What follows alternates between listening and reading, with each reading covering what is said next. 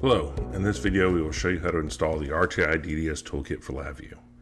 Prior to this video I installed LabVIEW, which includes the VI Package Manager. I copied a link to VI Package Manager to my desktop to make it easier to demonstrate the installation process. Start off by running VI Package Manager as an administrator. This is necessary to properly install the toolkit.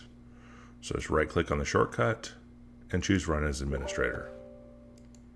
It will take a moment for the program to start up. Once the program loads, go to the search bar in the upper left and left click. Type RTI DDS and you should see the RTI DDS toolkit. Simply right click and choose Install. Once the package license agreements pops up, just click Yes, I accept. And as a last action, simply click Finish, and the RTI DDS Toolkit for LabVIEW is installed. Thank you very much.